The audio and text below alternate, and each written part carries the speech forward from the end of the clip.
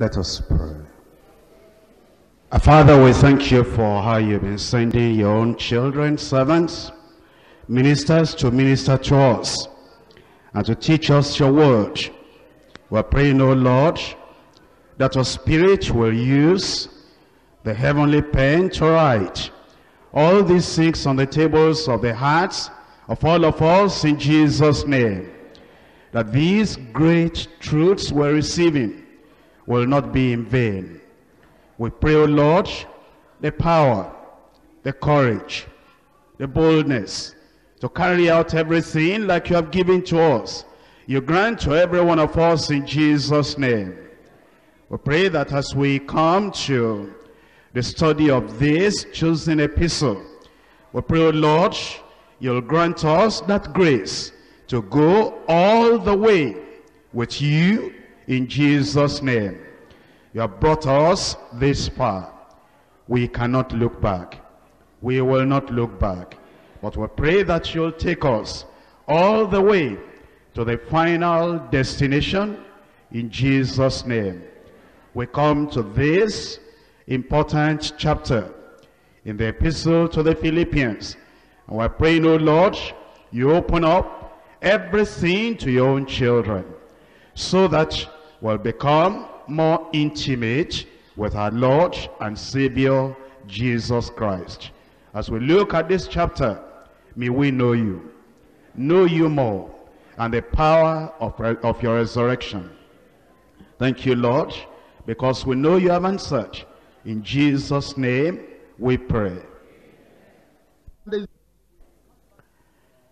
We come back to our study of the epistle of Paul to the Philippians. We've gone through chapter 1 already, and we've gone through chapter 2. If you have noticed anything as we have looked at the chapters, you will see that the chapters have been full of Christ. On the one hand, we have Christ exalted, and we have Christ manifested for every one of us to see. And then we also have joy on the other hand. And this joy we have in Christ. And you'll find that every chapter talks about the joy, and every chapter talks about the Christ. And this chapter in particular is full of Christ. As you look at the chapter just reading through, without even much study as such, you'll find it says in verse 3, rejoice in Christ. And then he moves on to verses 7 and 8, and he says, I'm counting all things lost for Christ. And then he moves on, in that same verse 8, he wants to seek, he wants to have the excellency of the knowledge of Christ. And still in verse 8, he's saying, I want to win Christ. I've got a lot of things, and I'm looking forward to winning the crown. But the crown will be nothing to me if I do not win Christ, that I may win Christ. In verse 9, he wants to be found in him. That is found in Christ. And still in verse 9, he wants to have the righteousness that comes through the faith of Christ. And then he also wants to know him more, that I may know him, in verse 10. And then in verse 10, he wants to know the power of Christ's resurrection. And he goes on, he wants to have a fellowship, the kind of fellowship, communion sharing that is in Christ's suffering. He even wants to be made conformable unto Christ's death. And then in verse 12, he says, I'm apprehended of Christ. And then he now tells us, I press toward the mark of the high calling. Still it's in Christ. That's in verse 14. And then he will not stop talking about Christ. He tells us, he's warning us of the examples of the enemies of the cross of Christ. And he affirms that we're looking for Christ, so we'll come from heaven and we'll fashion our bodies like unto Christ's glorious body. As you just go through without study, you find that you are learning about Christ here, and you're looking at Christ here, and you want to be full of Christ, and you want your thoughts, your mind, your desire, your ambition, all to be taken up by Christ. It's in this chapter you will find particularly that the apostle, by his own example, as well as by exhortation, is calling all believers to a holy ambition in Christ. But the central truth is what you find in verses 13 and 14. Chapter 3, verses 13 and 14. It says, brethren, I count not myself to have apprehended, but this one thing I do, forgetting those things which are behind. Then it says, I'm reaching forth unto those things which are before. I press toward the mark for the prize of the high calling of God in Christ Jesus. That's why we titled the study of this chapter, Pressing Toward the Mark. Pressing toward the mark. He starts in verse 1 by the word, or with the word, brethren. And these brethren are to rejoice in the Lord.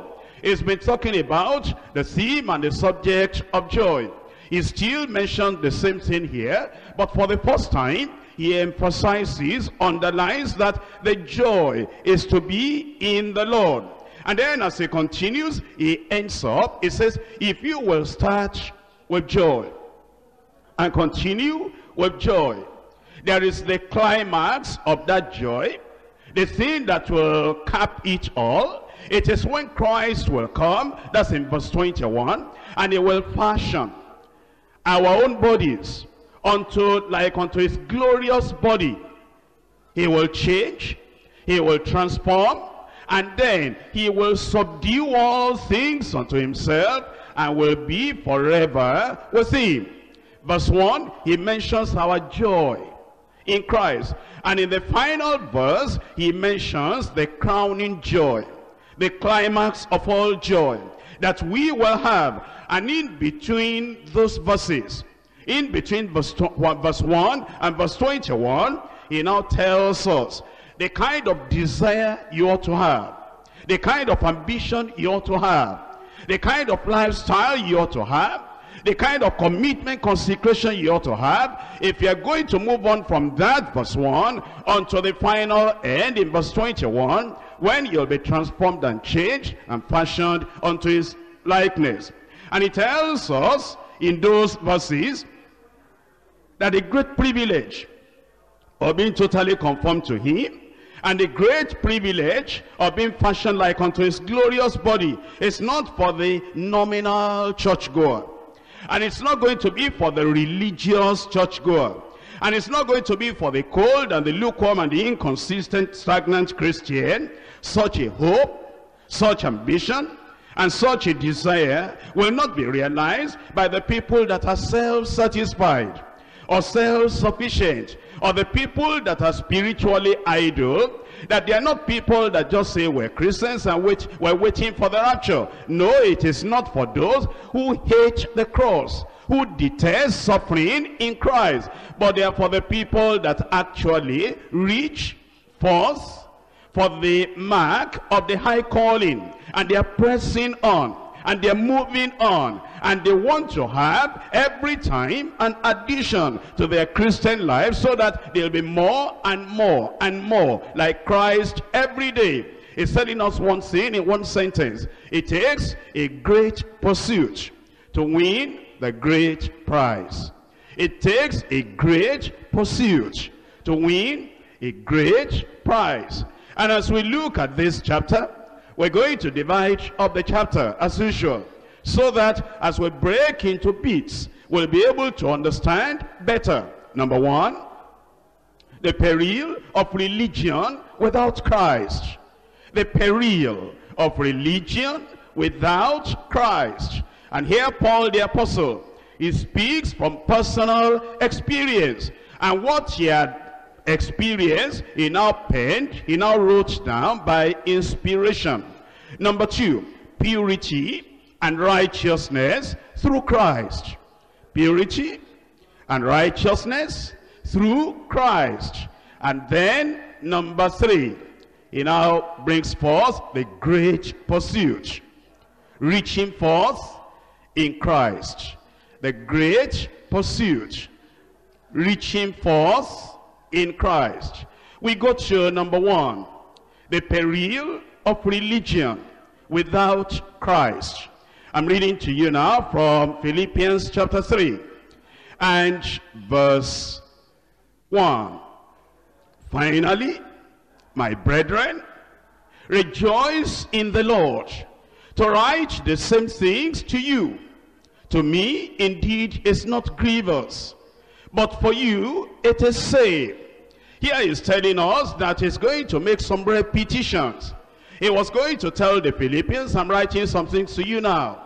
And when I was with you, preaching to you directly face to face, I had told you, you had heard this thing from me. And therefore I'm writing the same things to you you heard before. But that to me indeed is not grievous. And to you who are believers, it is not grievous that we're writing the same thing. And I'm still going to hammer this same thing of peril, the peril of religion without Christ.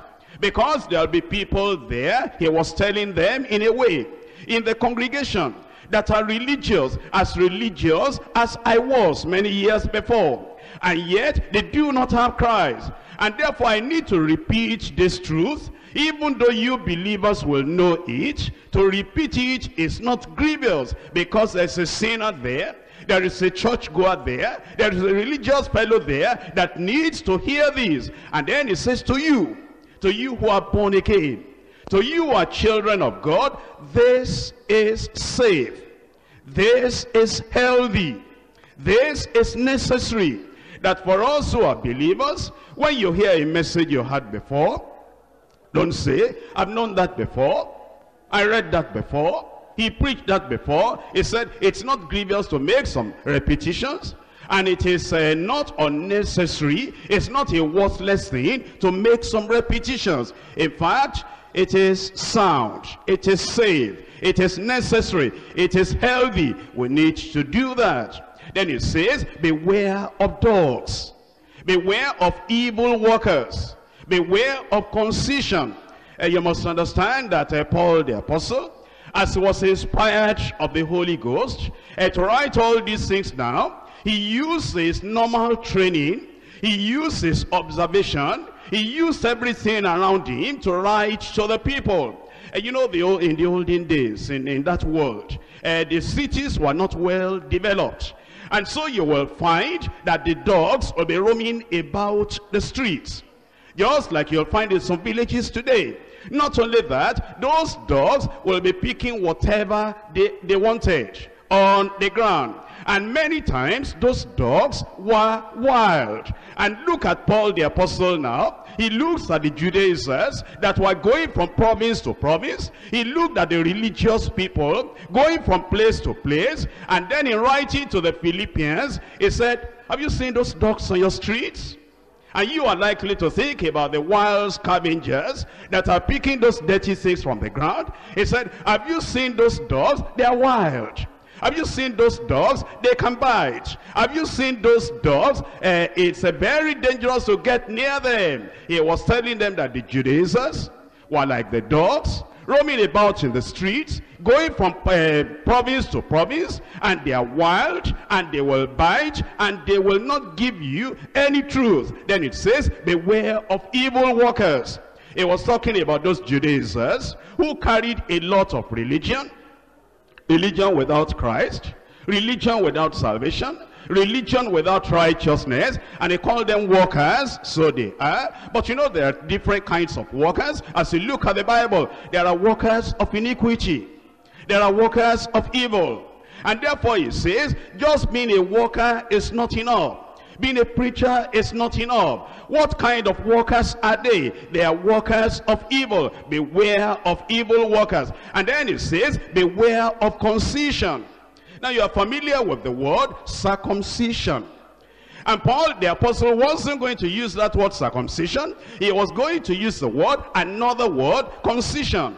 Because there really is a contrast between those two words in the Greek. The word circumcision means to cut around. But now, Paul the apostle, he was talking about the people actually, you've heard about them, they went to the churches of Galatia. And he was saying, you must be circumcised again. Get back to the law of Moses. And so you have these Judaizers, and they were going to the Gentiles, going to the people. They say, if you really want to be saved, you want to have assurance, you want to have confidence that you are saved, get into circumcision. And now Paul the apostle, instead of using the word to cut around, he used the word concision, which in the original Greek means to cut down, to cut off.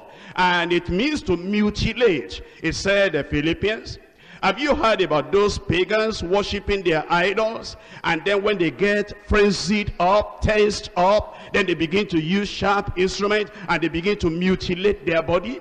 That's what he was saying. He said these Jewish people now, after Christ has come, after Christ died on the cross, and we're to look up to Christ and be saved, and they're still saying that you will go through circumcision before you can be saved. He said it's not even circumcision now, because you see the period of the token of the covenant, old covenant, that is past. The circumcision now is no more the cutting around. It is not the cutting up. It is not the cutting down. It's not the mutilation of the pagan religion. And that mutilation and that concision is as worthless, in fact dangerous, as the religions of the pagans. That's why he said, Philippian believers, beware of the concision. Now he says, for we are the circumcision. Do you see that? He leaves the concision. It's like a nickname he gave to them. And now he says, we who know the Lord, we are the circumcision, because now our hearts are circumcised. And something has been cut away from our heart. The old nature, the Adamic nature, the sinful nature, the sin that propels us to do evil, that has been taken away. We are the people that are really circumcised. The circumcision that the Judaizers are all talking about, you know, that's just religion without righteousness. We, those who are born again, we whose sins are blotted away, we who have experienced salvation in Christ, we who have known the Lord, we who have submitted ourselves to the oppression of grace and to the oppression of the Spirit of God, we who are following the new covenant and we have the seal of the new covenant, we are the circumcision. And what's the evidence of that? We worship God in spirit and rejoice in Christ Jesus, and we have no confidence in the flesh. All the demonstration of the flesh, all the manifestation of the flesh, all the fleshly religion the Judaizers are carrying about, it says we have no confidence in them anymore. You know why? Because we have now come into Christ, and Christ is the end of the law to those who are saved by faith. And now, to tell them how useless, how worthless that religion without Christ is, he gives them something about himself. And he mentions 7 things. From verse 4, it says, though I might have confidence in the flesh, it says, if any man thinketh that he has whereof that he might trust in the flesh, I more. Now he's challenging the Judaizers. He's in all these people that are preaching circumcision, and they are preaching salvation by circumcision. In our days now, salvation by infant baptism, salvation by adult baptism, salvation by giving money to the beggars, salvation by self-righteousness, salvation by holy communion, salvation by belonging to a particular church, salvation by denomination, salvation by the things you can do for yourself, trying to buy salvation. He said, if anybody will glory in anything like that, I more. If any other thinketh that he has whereof he might trust, whereof he might boast, whereof he might have confidence in the flesh, I more. Then he gives us 7 things. Number 1, circumcised on the 8th day. Number 2, of the stock of Israel. Number 3, of the tribe of Benjamin. Number 4, an Hebrew of the Hebrews. Number 5, as touching the law, a Pharisee. Number 6, concerning zeal, persecuting the church. Number 7, touching the righteousness which is in the law, blameless. And then in verse 7, but what things were gained to me, those I counted loss for Christ. You know what he was saying? He was saying that all the things that those Pharisees, And those Judaizers and the circumcision party, all that the circumcision denomination will be talking about today, I could talk about them. I experienced them, but you know what I discovered? That they are dung and they are dross, because they will not save the soul. Actually, if the children of Israel, if they had been listening intelligently, they would have known that they were told the same thing in the Old Testament, that it is more than external religion. For you to please the Lord, for you to really say you are a true worshiper, it is more than having external religion. In Isaiah chapter 58, Isaiah chapter 58 and in verse 2, it says, "Yet they seek me daily, and delight to know my ways, as a nation that did righteousness, and forsook not the ordinance of their God. They ask of me the ordinances of justice, and they take delight in approaching to God." If you read verse 2 alone, you will think that these were true worshippers, that they loved the Lord. They were following the right way. They were serving the Lord, and the Lord was pleased with them. You will think everything was fine if you only read verse 2. But look at verse 1. "Cry aloud, spare not. Lift up thy voice like a trumpet. Show my people their transgression, and the house of Jacob their sins." If you omitted verse 1, you'll think they were doing well. The same thing if you look at some religious people today, and you look at the external religion, and you look at their morals, and you look at their refinement, and you look at the things they portray as religion. If you didn't go back to look at the verse 1 of their lives, to look at the internal kind of nature that they still possess, and to look at the invisible part of their lives, you will think they were all right. In fact, if you hear some of their testimonies, and they talk about the Lord, as they talk about their going to church, as they talk about how they were baptized in water, as they talk about the kind of church they belong to, and as they talk about the works of righteousness that they were doing, as they talk about their generosity in giving things to the people who are in need, you will think they were all right. But that's just external, and it is not enough. In Luke chapter 16, verse 15, "And he said unto them, Ye are they which justify yourselves before men." You know, religious people, they have not been born again, they have not been saved, they justify themselves before men. But God knoweth your heart. It's not what we have in the head, it's not what we manifest externally, it's not the morals, the ethics we try to build up socially for people to think we're refined, religious people. It says God knows your heart. For that which is highly esteemed among men is an abomination in the sight of God. In Luke chapter 18, let's listen to one of them. "As he came to the temple, and then he was going to present his self-righteousness before the Lord. To him, he was acceptable before the people. His religion to him was without blemish. But in the sight of God, he was miserable." In Luke chapter 18, verse 9, "And he spake this parable unto certain which trusted in themselves." You realize that they are not trusting in God, they are not trusting in Christ, they are not trusting in the finished, accomplished work of Christ on the cross of Calvary.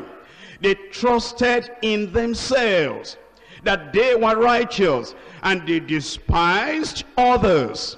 2 men went up into the temple to pray, one a Pharisee, and the other a publican. The Pharisee stood, and he prayed thus with himself. He prayed like this, with self-righteousness. Self-satisfaction. God, I thank thee that I am not as other men are. He will not compare himself with the standard required by God. He required truth in the inward part. He will not compare himself with God's righteous demand. He will not compare himself with Christ, the Messiah. Because when you compare yourself with God's standard, you will see if you are falling short. When you compare yourself with Christ, you will see if you are falling short. He compared himself with other men. I thank you, God. I am not as other men are, extortioners, unjust, adulterers, or even as this publican. That publican happened to be very near. And you see, there are people that will compare themselves with their neighbors, and they look at their own religion, and they look at the religion of the other fellow, they look at their behavior, they look at the behavior of the other fellow, and they give themselves pass mark. I've tried enough, I'm doing it well, I'm better than other men. In fact, in verse 12, I fast twice in the week. I give tithes of all that I possess. Verse 14, I tell you, the publican went to his house justified rather than the other, that is, rather than the Pharisee. You can see then the futility. You can see the emptiness. You can see the nothingness of religion without salvation. Religion without Christ. Religion without the righteousness that comes from Calvary, that flows through the blood of Jesus and flows into your life. In Proverbs chapter 30 and in verse 12, there is a generation that are pure in their own eyes. They are not pure in the eyes of God, they are pure in their own eyes. They are not pure in the sight of the angels of heaven, they are pure in their own eyes. They are not pure in the eyes of the redeemed of the Lord. When the redeemed of the Lord, those who are born again, those who are saved, those who know the high standard of the word of God, when they look at them, we know they are not pure. But in their own eyes, they are pure. And yet, it's not washed from their filthiness. The filthiness with which they were born. The filthiness that has followed them all through life. And they have not been purged. They have not been cleansed. They have not been washed from their filthiness. And yet they come with religion. And they are pure in their own eyes. The Lord is telling us not to think about that kind of purity, because that will not satisfy the Lord. Because that will not make you to be in favor with the Lord. You need a cleansing that comes through the grace of God. If you are going to really be acceptable in the sight of the Lord. Now, let's come back to Philippians chapter 3. And let us try to see now what the apostle, what he was saying of what he had in the past. Look at it now from verse 5. Number 1, circumcised on the 8th day. And you see, that was the joy and the boasting of the Pharisees and of the Jews of that time. It was according to the law and according to the covenant that the Almighty God had made with Abraham. But now, when God enacted, when God established the old covenant, it had a time. And he knew that the new covenant will come. The old covenant now had been abolished. The new covenant had been in place, and this man was still rejoicing in the old covenant. And that's sometimes what you find. There are some people, they can argue for many, many hours, and they will say, I can tell you what we're doing is in the Bible. That's true. The circumcision is in the Bible. The circumcision, you'll find it in the Old Testament. You'll find that that circumcision was a token, a sign of the old covenant. But the old covenant has now been abolished. And the new covenant has taken its place. It will amuse you, although it will sadden you, when you hear some white garment fellow arguing and say, I can show you burning incense, burning candle, I can show you in the Bible. Yes, you can show us. Is that in the new covenant? Did not come through Christ? Or are you following the thing that has been established? You can even find some people killing animals today, and they will say, I can show you in the Bible. Yes, you can. Is it under the old covenant that has been abolished, or is it in the new covenant that is established now for this generation? And you find some people that will say, you know, I can show you in the Bible where God says, when you come before him and you stand on that holy ground, you will remove your shoes. Yes, you can. That's in the old covenant or in the new covenant. You see, many people, they do not understand. And Paul the apostle did not understand, and he said, I was circumcised, and that was his joy, his boasting in the olden days. But now he knew when he met Christ that what God required now was totally different. Number two, of the stock of Israel. And you know that Israel, he inherited the covenant made with Abraham. And now he's saying, I am of the stock of Israel. Number three, of the tribe of Benjamin. Now, if you read the Bible ordinarily, it may not strike you what Paul was talking about. Paul was saying, now you people, you need to realize, if you are talking about Judaism, if you are talking of being a Jew, you should understand that there are Jews, but there are real Jews. You see, when the 10 kingdoms, the 10 tribes rather, when they went into idolatry, Judah and Benjamin remained. And Judah and Benjamin, they remained loyal and faithful to the Davidic kingdom. And he said, Paul the apostle said, if you are going to rejoice in religion, are you going to be greater than somebody coming from the tribe of Benjamin? In fact, don't you remember the first king in Israel came from the tribe of Benjamin? In fact, what was the name of that first king? Saul. Do you know my name? Saul. And so if you are going to rejoice that in Judaism, how about me? If that thing could have saved anybody, Judaism would have saved me. Then it says number 4, and Hebrew of the Hebrews. See, at that time, the Hebrews themselves, the Jews themselves, many of them could not speak the Hebrew language. And then Paul the apostle, it's like he turned around, and now he might even want to speak to them in the Hebrew language. He said, well, when we're with those Gentiles that are speaking Greek, we talk to them in Greek. Are you a Hebrew? Are you practicing Judaism? Are you a real pure Jew? And then he began to speak Hebrew. And then the other fellow said, I can't understand what you are saying. I can only take some things in Aramaic. He said, there you are. I am a pure Jew.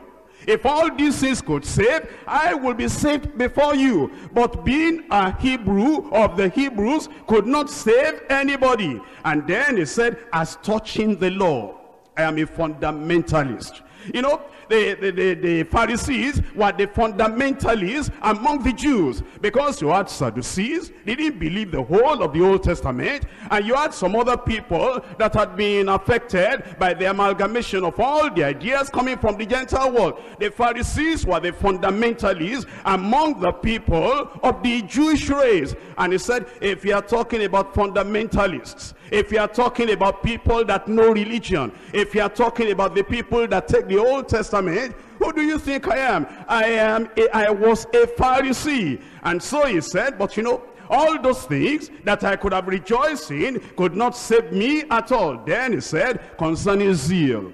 If you had read anything about the Jewish people, you will see that they counted zeal as one of the high marks of a person that was really religious. And he said, concerning zeal, persecuting the church.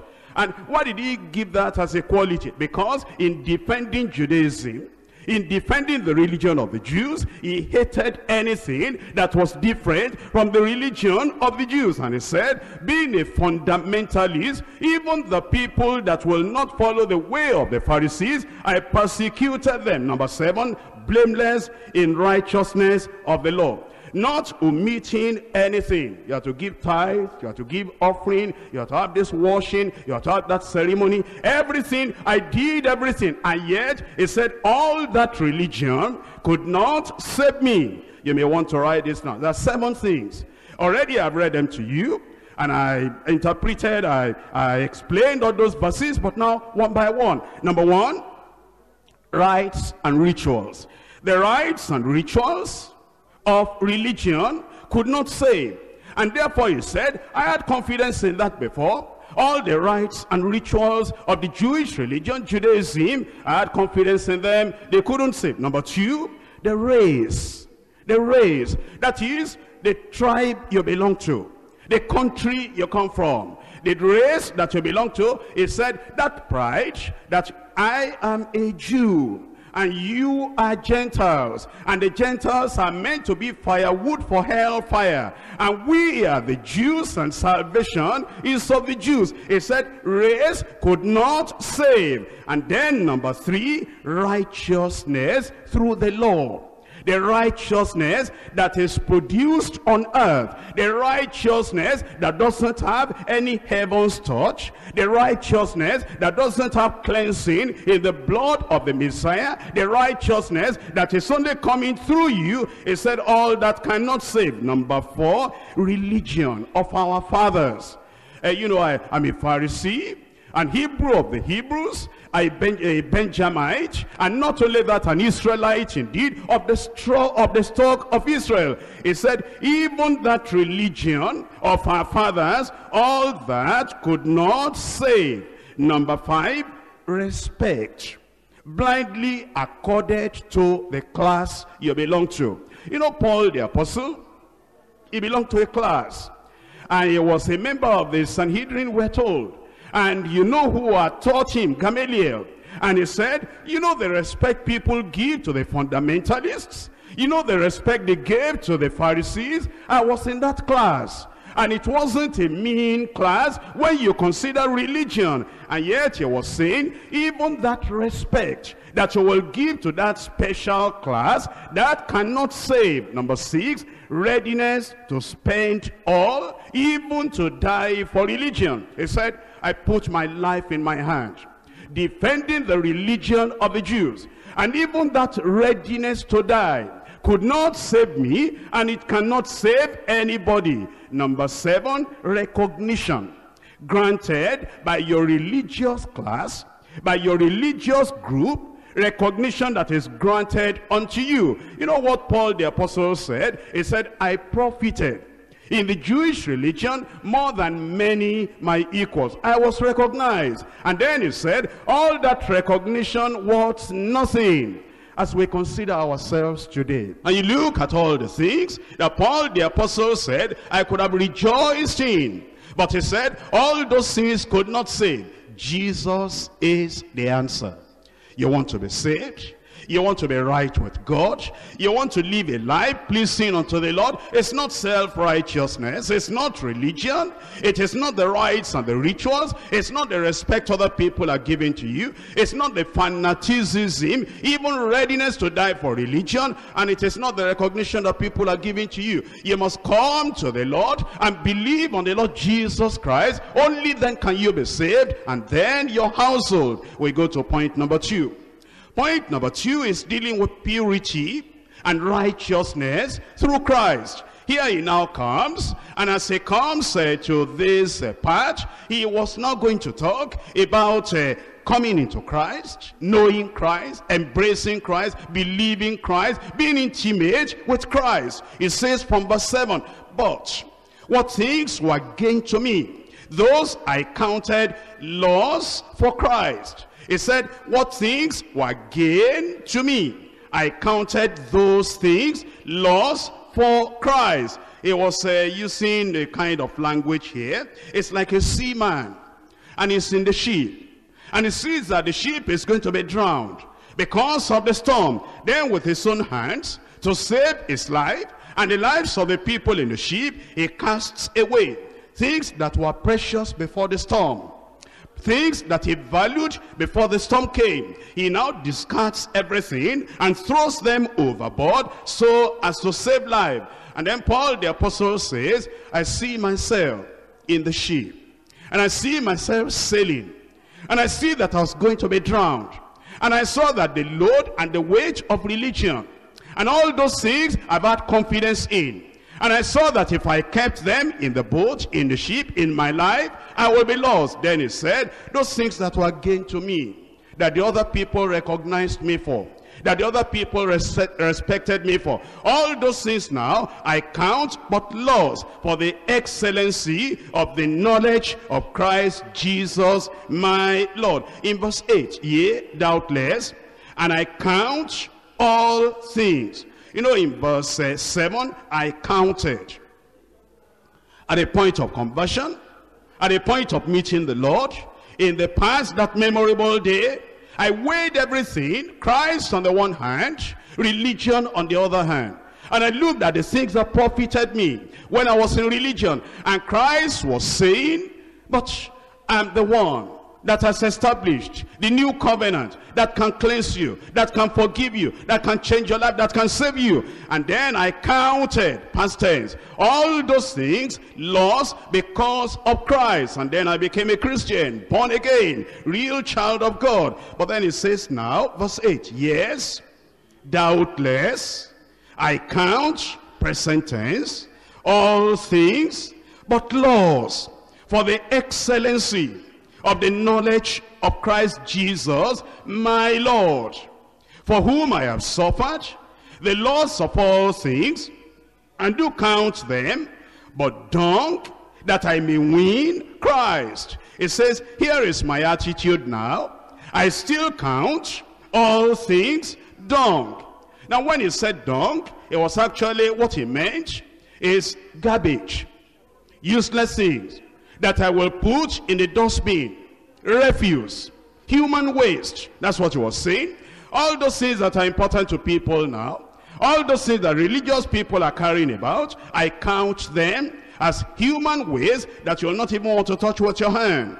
And that is so that I may win Christ. And in verse 9, and be found in him, not having my own righteousness, which is of the law. It says, anytime, I do not want to be found in self-righteousness anymore, in the righteousness of the Pharisees and the scribes, but that which is through the faith of Christ, the righteousness which is of God by faith.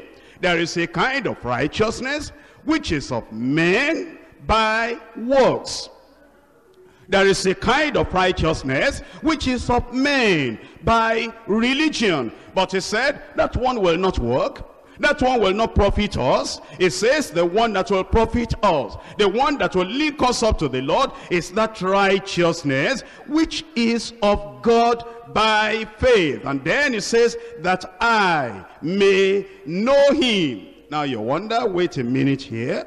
Paul the apostle, he already knew Christ. He had met him on the way to Damascus, Acts chapter 9. And then not only that, he had been sanctified. Not only that, he had been filled with the Holy Ghost. Not only that, he had even been preaching. He had gone on the first missionary journey.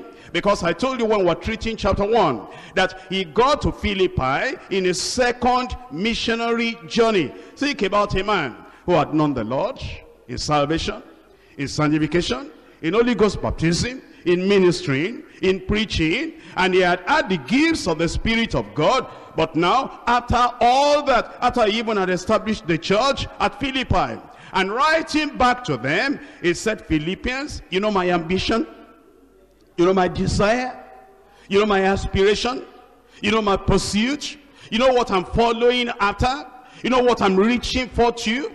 You know what I want now? That I may know him. Obviously, there is a level of knowing the Lord at salvation.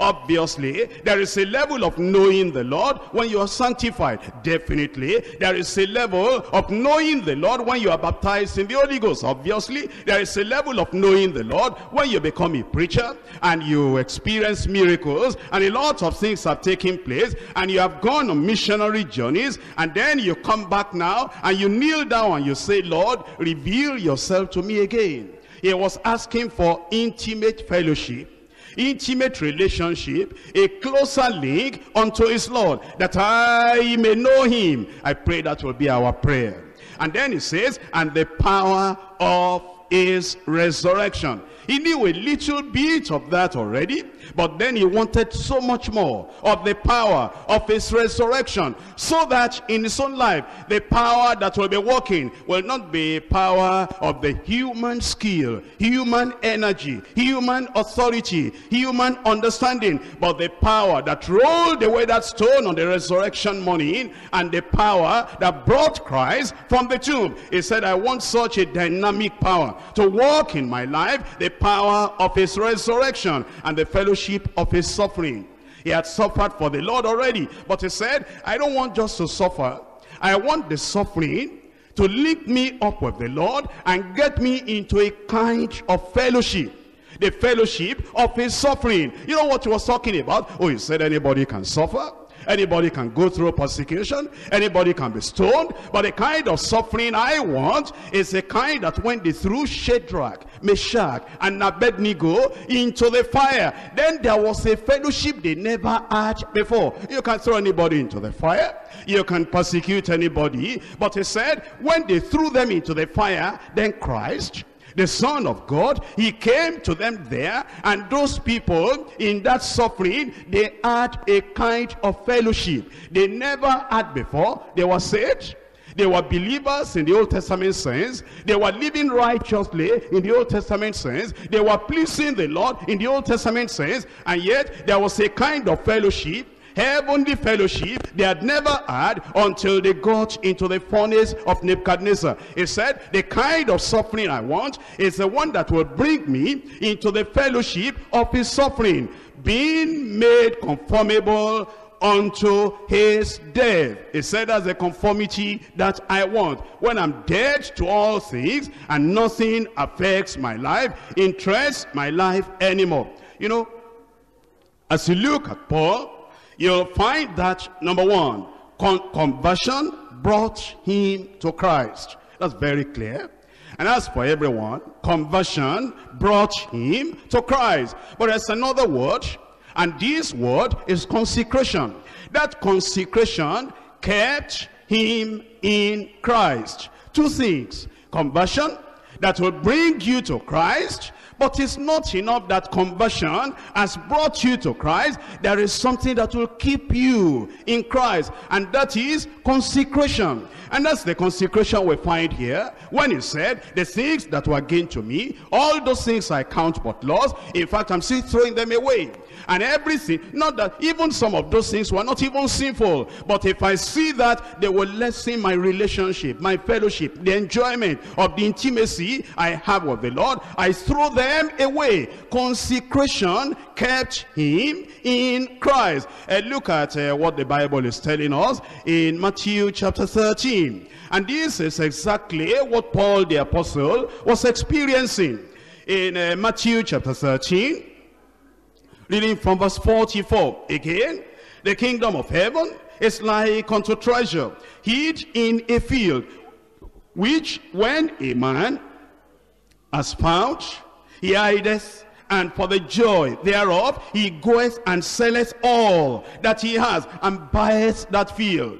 You know, that's exactly the experience of Paul. All the things he had, all the things that were precious, all the things that were profitable, he gave up everything that I may win Christ. In verse 45, again, the kingdom of heaven is like unto a merchant man seeking goodly pearls, who, when he had found one pearl of great price, he went and he sold all that he had, and he bought it. He gave up everything so that he could win Christ. And that was the experience of that Old Testament character.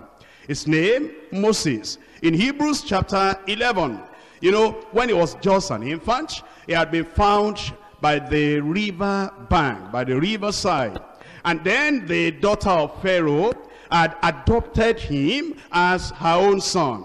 And that daughter normally should have been heir to the throne. But being a woman in Egypt, they couldn't allow her to rule. But if she had a son, then that son will be able to rule. But unfortunately for her, she did not have any son of her own. And now she adopted Moses. and called Moses her own son. And Moses was schooled and trained, educated to the highest level that any Egyptian raised in the palace could have enjoyed. And then it came to the time when he could have taken over the rulership of Egypt. But then that Moses, again, like Paul, the things that were gained to me, I counted them loss for Christ. In Hebrews chapter 11 now, reading from verse 24, by faith, Moses, when he was come to years, refused to be called the son of Pharaoh's daughter. And don't you know what was tied up to that? That means he could have the throne. That means he could reign.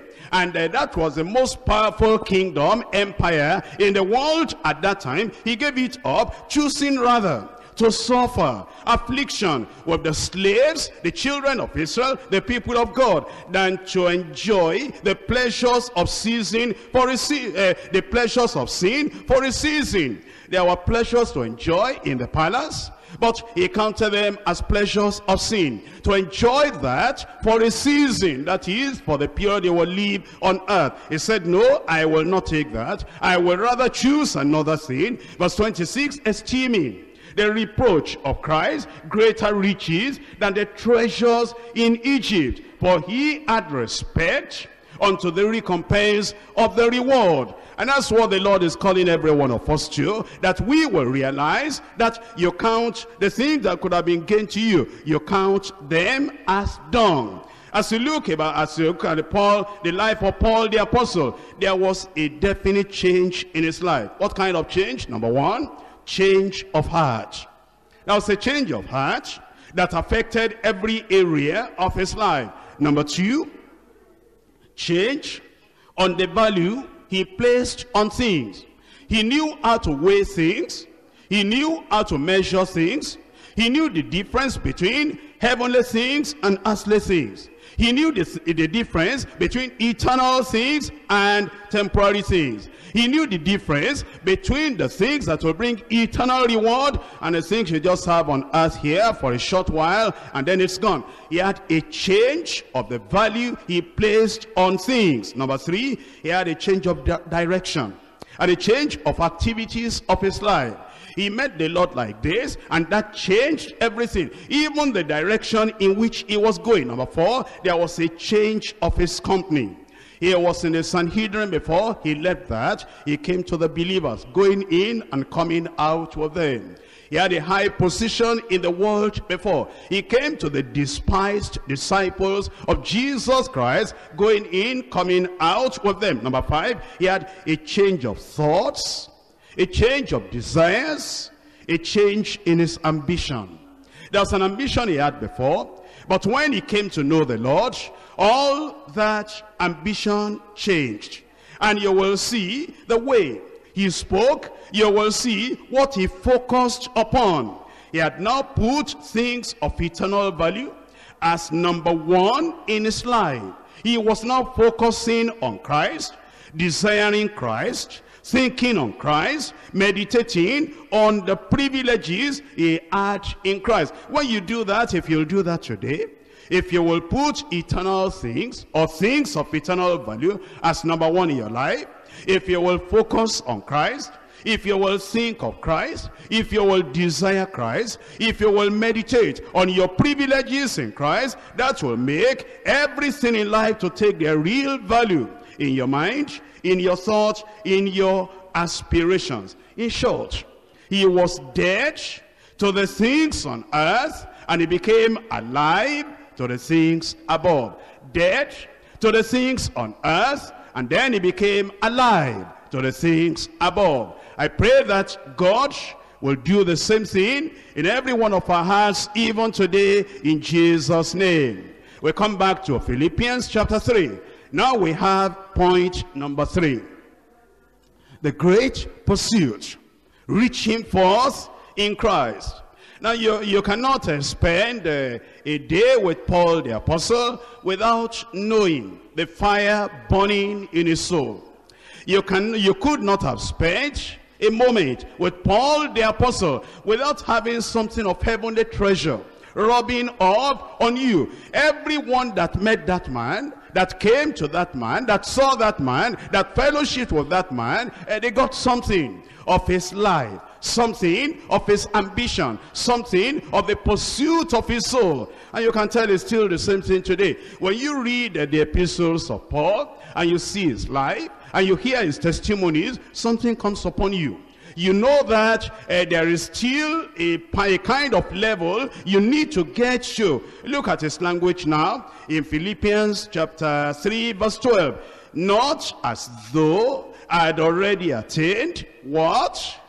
A man that had been saved, sanctified, because you are witnesses, and God also is said, how holily and justly and unblameably we behaved ourselves among you that believe. A man that had the power of the Holy Ghost in his life, and when that bad Jesus tried to oppose his preaching, he looked at him and said, you child of the devil. And with heaven's authority coming out of his mouth, he said, you'll be blind. You will not see the sun for the season. Immediately that man became blind.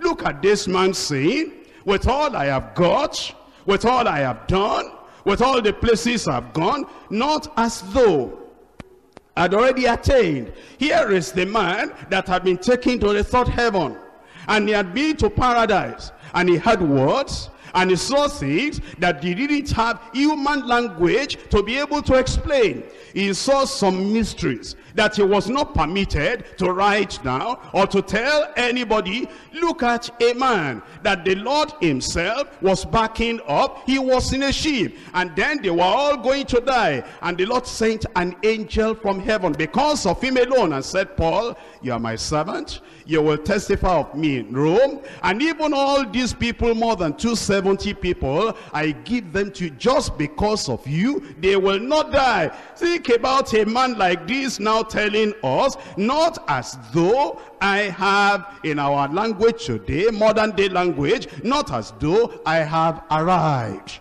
You know, many people today, there is no pursuit in their lives. There is no goal anymore. There is no ambition anymore. Once they can testify, I'm saved, I'm sanctified, I'm baptized in the Holy Ghost, and I went somewhere and I preached the gospel, and see what happened. Finished.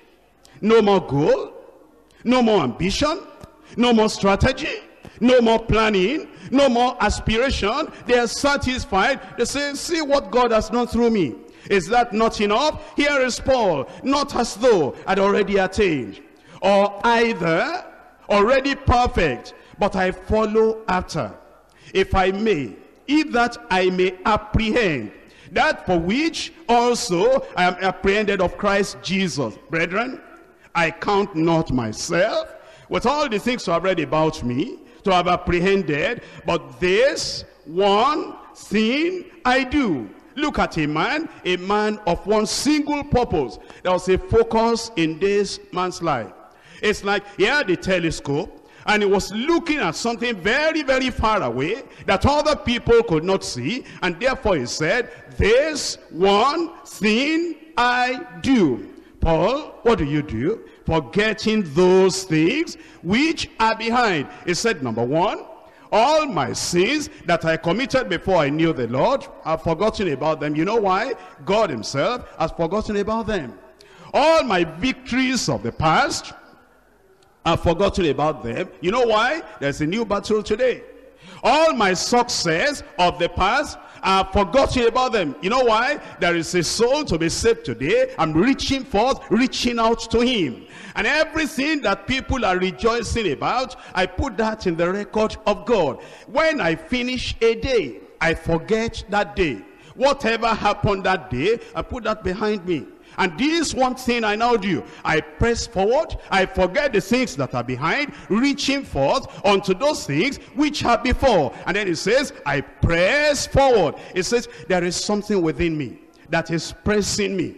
There is something within me that is a kind of pricking me. There is something within me that is agitating me, energizing me, stirring me up, and moving me on. He said, I don't know about other people. I cannot sit down. There is something churning me within, turning within me. There is something that is boiling within me. There is a fire that is burning within me, and because of that, I keep on pressing toward the mark for the prize of the high calling of God in Christ Jesus. After he has spoken about this wonderful ambition and this wonderful aspiration, then he looks around and he says, should I be the only one that is pressing forward, forgetting the things that are past, desiring just one thing, to glorify the Lord, that I may know him, that I may possess that prize of the high calling? In verse 15, he calls upon everybody else. He said, you can do like that too. You can be like that too. Let us therefore,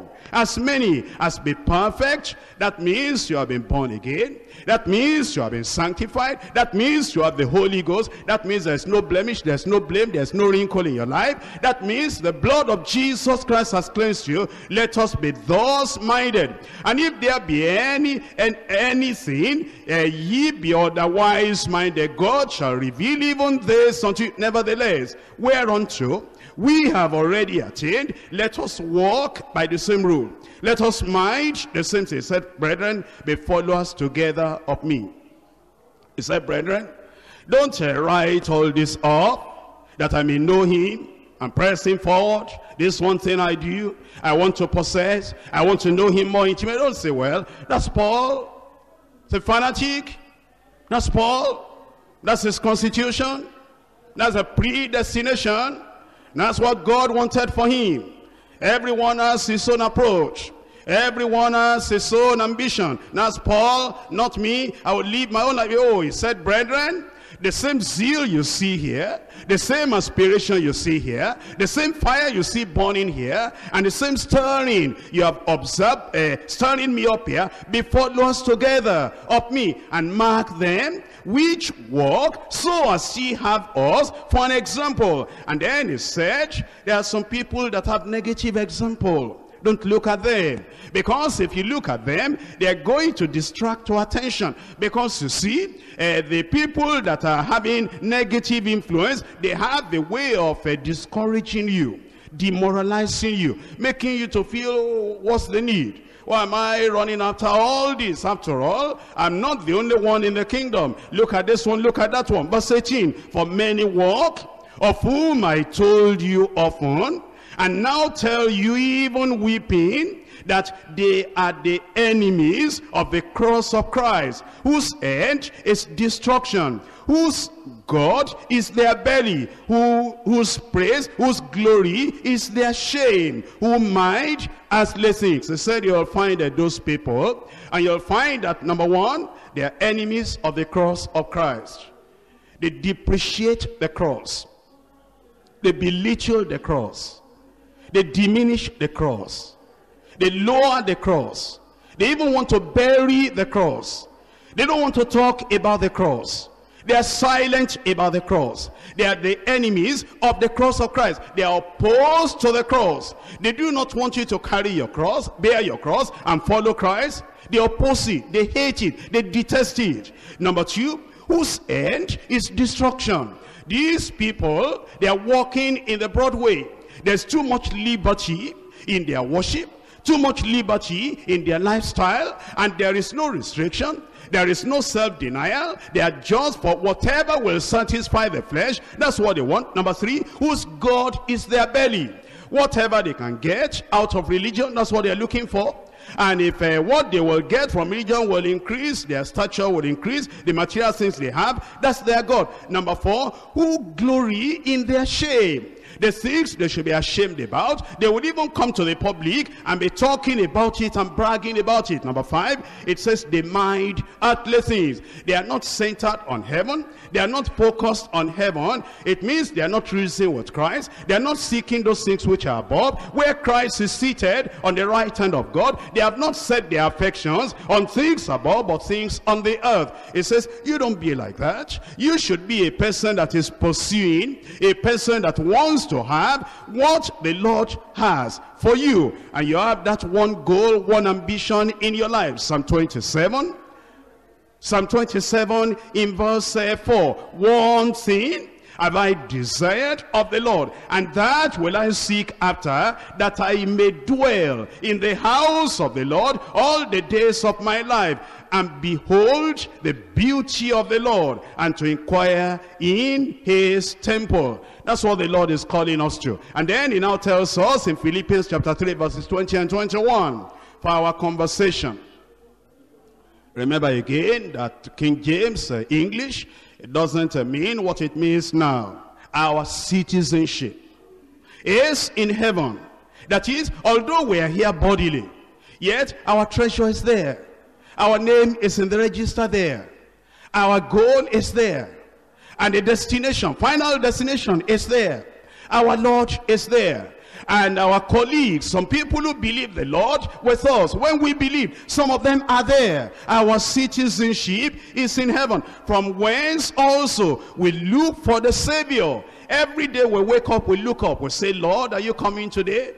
Will the heavens open today? Will the sky open today? And the dead in Christ shall rise, and we which are alive will be transformed and changed, and will go to be with the Lord. Every day we wake up, we are saying the rapture may take place today. The taking up of the people of God may take place today. We're looking for the Savior, the Lord Jesus Christ, who when he comes, he shall change our vile body. We shall wear a new body. Because this corruption must put on incorruption. And then it says, it shall be fashioned unto like his glorious body, according as the working whereby he is able even to subdue all things unto himself. If you are a child of God, I praise the Lord with you. You are going to take place, you are going to take part in the rapture. Because any time from now, our Lord will soon come. Behold, what manner of love the Father has bestowed upon us, that we should be called the sons of God. Therefore the world knoweth us not, because it knew him not. Beloved, now are we the sons of God, and it does not yet appear what we shall be. But we know that when he shall appear, we shall be like him. We shall be like him, for we shall see him as he is. And every man that has this hope in him purifies himself even as he is pure.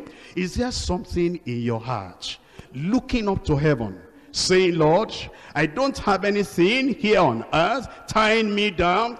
I'm waiting for the sound of that trumpet. I'm looking for the sky to open. I'm looking for the King of Kings and the Lord of Lords to appear there. And there's a connection between me and him. The magnet will take me up. And then I will leave all the earth behind. I'll be forever with the Lord. If that's the case, there's going to be a pursuit in your heart, a desire in your heart. And this morning, you want to tell the Lord, Lord, thank you for salvation. Thank you for sanctification. Thank you for Holy Ghost baptism. Thank you for the knowledge, intimate knowledge, personal knowledge I have about you. But now this morning, I want to know you more. I want to know you more. The power of your resurrection. I want to forget the things that are behind. I want to pursue. I want to follow after. I want to seize. I want to take hold. I want to forget everything of the past. I want to start afresh today, reaching forth for the mark of the high calling in Christ. Talk to the Lord in prayer today. Talk to the Lord in prayer this very moment. That you will not be a lukewarm Christian. Let the Spirit of God, the fire of the Holy Ghost, stir you up within. Don't be satisfied with what you have got, what you have done, what you have achieved, the prayers you have prayed, the experiences you've got. Reach forth. Reach forth. Reach forth. Don't be idle. Don't be lazy. Don't be lethargic. Don't be lukewarm. Don't be cold. Reach forth. Then you'll forget all the good things you have done. Let there be a new consecration today. Let there be a new intimate knowledge of the Lord today. Seek the Lord. Seek the Lord. And be like that merchant man. When you have discovered a good pearl of great price, you bring everything that you have got in exchange for that good pearls of great price. Reach forth to this mark of high calling in Christ. Let there be spiritual growth. Don't be stagnant. Don't remain in the same situation. Move on. Don't look back. And don't rejoice too much because of what you did yesterday. What have you done today? Move on.